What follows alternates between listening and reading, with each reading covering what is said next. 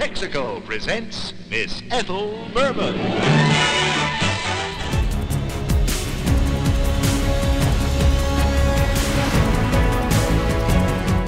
In our modern capitalistic world with centibillionaires and multi-trillion-dollar mega-cap companies, hostile takeovers are a dime a dozen. Elon Musk just had one last year with Twitter.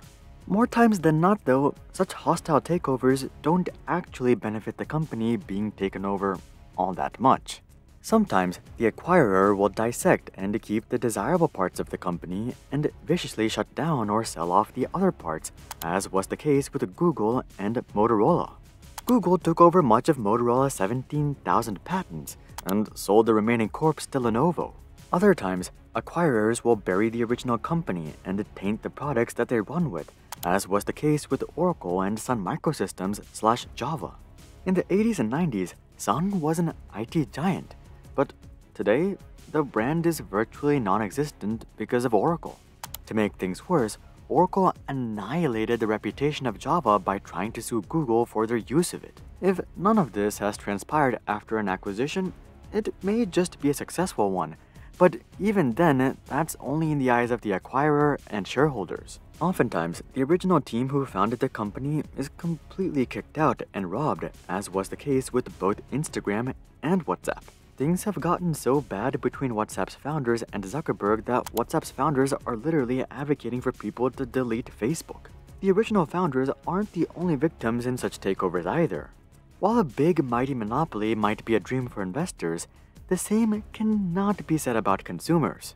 So, in almost every case, hostile takeovers end up hurting the original company, the original product, the founders, and/or the public. But this is simply the reality of our modern capitalistic society. However, there are some rare cases in which the brash acquirers get a taste of their own medicine. Such was the case with Texaco and Getty Oil, which was at the time the largest takeover in history. This made sense as Texaco was the 6th largest company in the world, and they were hoping that this acquisition is just what they needed to overtake Exxon and claim the crown as the world's largest company. But little did they know that this hostile takeover would not just be a nightmare, but straight up be fatal. Just 3 years later, Texaco would file for bankruptcy, and the company has been completely forgotten about since. So here's how one hostile takeover destroyed the entire empire of Texaco. Taking a look back, the story of Texaco's demise can be traced back to the feud of a completely unrelated family, the Getty family. The Getty family was the owners of Getty Oil, which was at one point one of the largest companies in the world.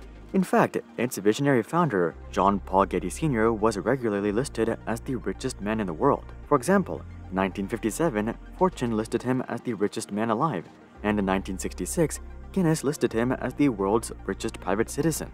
Let's just say this guy was a billionaire back in the 50s and 60s, so he was really rich, but he didn't let this wealth get to his head.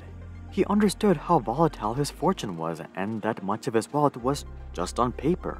John was a shrewd businessman who was extremely frugal and obsessed over every deal.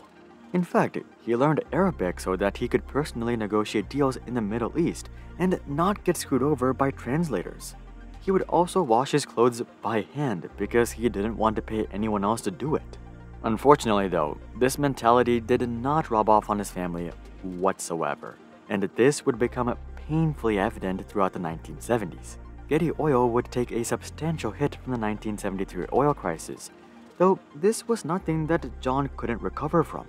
Something that he actually couldn't recover from though was death, and this was his fate in 1976 at the age of 83. Getty Oil was mostly family-owned, so you would think that they would all join forces and try to protect this family empire. But the reality was that they were all way too busy arguing over who would get control of the fortune. This was the case with everyone except for John's youngest son, Gordon Getty. Gordon didn't really care about the family business. This isn't to say that he wasn't grateful for his wealth, but simply that he wasn't looking to run the company or take it to the moon. Instead, he just wanted to write music and appreciate opera, and funnily enough, that's exactly what he's been doing to this day. So you could say that money and power hadn't really corrupted him yet. The rest of Gordon's family was astonished by his nonchalance to the whole situation. So they figured that he would be the most level-headed person to have control of the company. This was a terrible idea. The reason Gordon was so nonchalant about the whole situation was because it didn't concern him. Gordon's ideal scenario was selling off the company, getting a massive payout, and moving on with his life. And this is eventually what he would do, but we'll get to that later. To hand over substantial control over the company to such a guy was simply brain-dead behavior. The family also handed over substantial control to a trusted family lawyer named C. Lansing Hayes Jr. Now, it's not clear how good of a businessman this guy was, but at least he wasn't hopelessly incompetent. This arrangement would take the company through the next 6 years, but in 1982, C. Lansing would also pass away, which meant that his control would roll over to Gordon. Gordon now had a 40% stake in Getty Oil, but let's just say he was still as clueless as ever.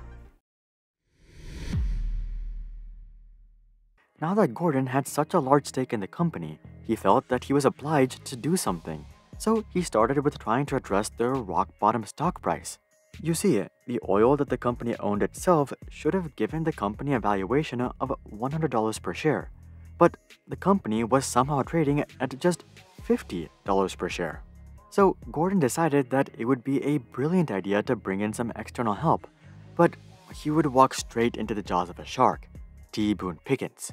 This guy was one of the most infamous corporate raiders of all time, and back in the 1980s, this was the #1 guy you wanted to avoid as a struggling company. Yet, Gordon would go straight to this guy and divulge a bunch of company secrets. You know how they say that if you have a good experience with a car salesman, you probably got scammed? Well, this sentiment could not be truer with Gordon and T. Boone Pickens. Gordon felt that Pickens gave him really good advice, and that it would be a good idea to set up a meeting with the chairman of Getty, Sidney Peterson. Peterson actually went into the meeting with an open mind, but he quickly realized that Gordon had already spilled the beans, and he could see exactly what Pickens was trying to do.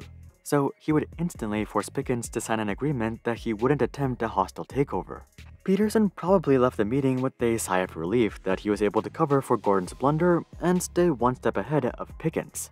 But it didn't take long for Gordon to start talking with yet another shark, the Bass brothers.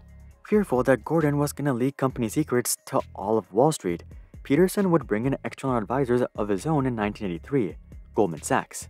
Goldman didn't know about the distrust between the board and Gordon, so they would make a recommendation purely based on the financials of the company. Goldman suggested that Getty buy back $500 million worth of stock. Given that their stock was trading for half the value of their oil, this was great advice. If they were able to complete this buyback and follow it up with a strong corporate turnaround, they would simply be even richer.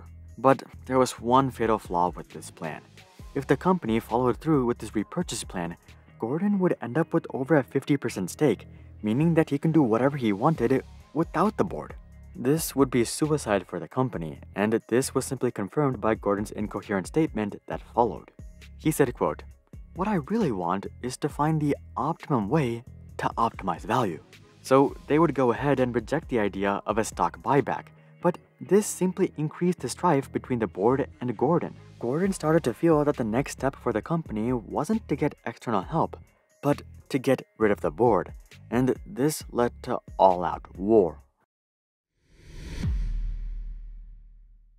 All Gordon had to do was figure out how to increase his stake by a mere 10%, and it didn't take him that long to find the perfect target, the Getty Museum.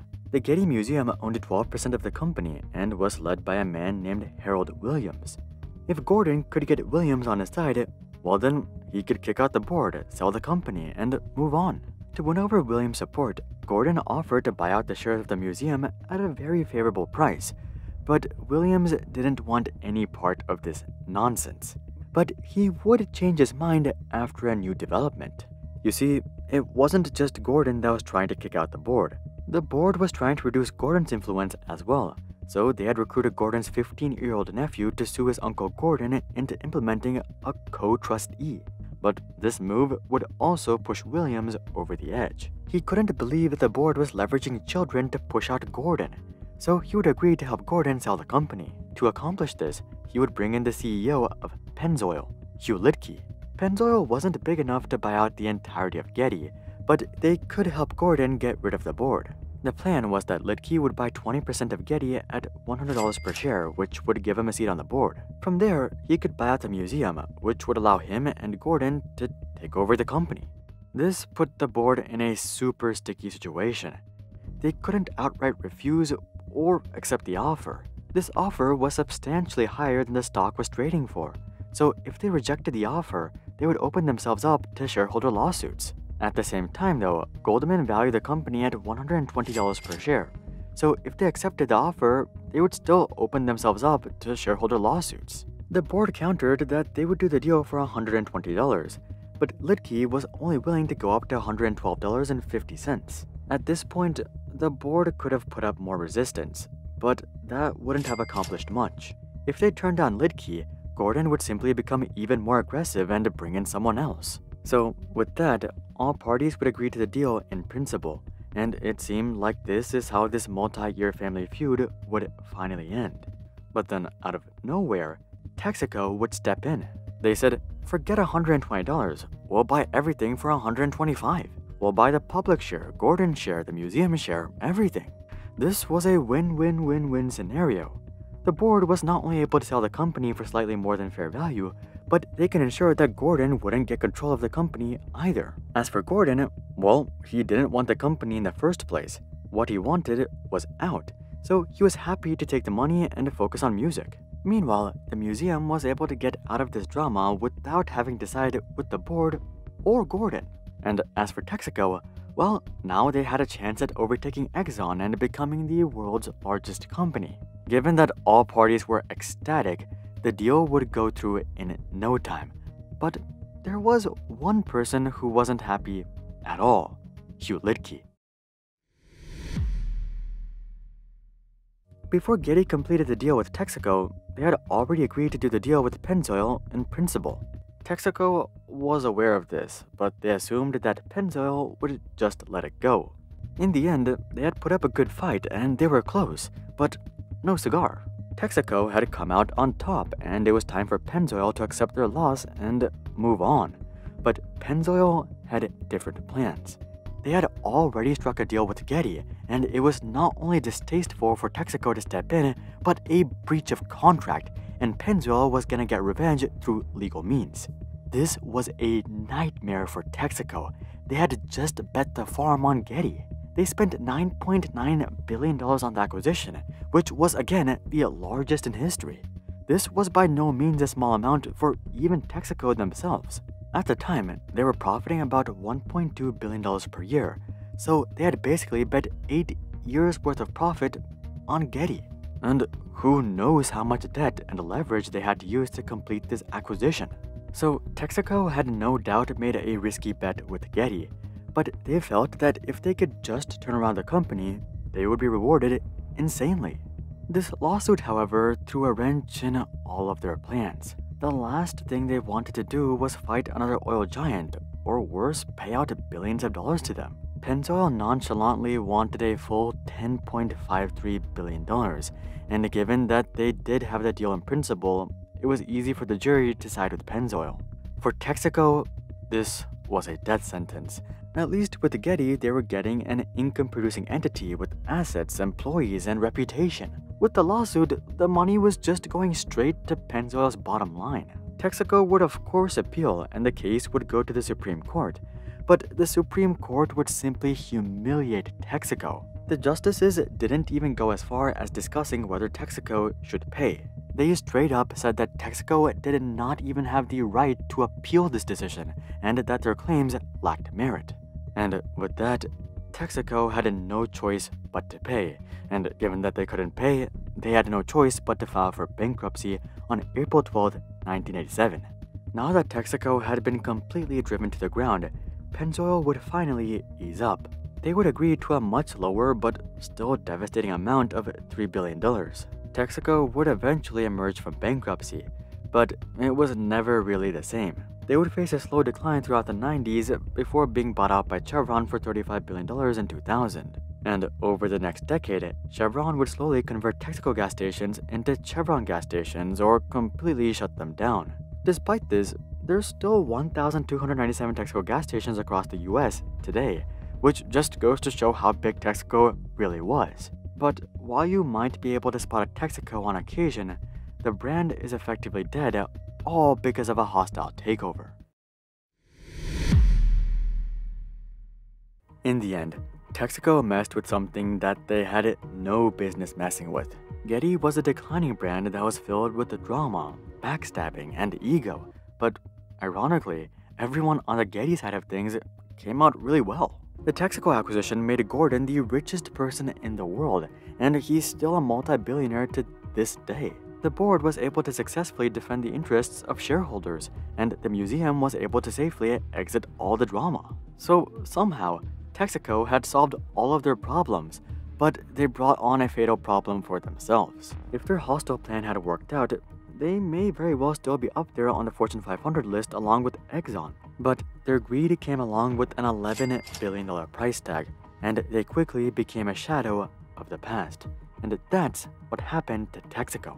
Do you think Texaco deserved what they got for overstepping Pennzoil? Comment that down below. Also, drop a like if you would like to see more videos about corporate drama. And of course, consider checking out our Discord community to suggest future video ideas, and consider subscribing to see more questions logically answered. But until then, I'm Hari, and I'll see you guys on the next one.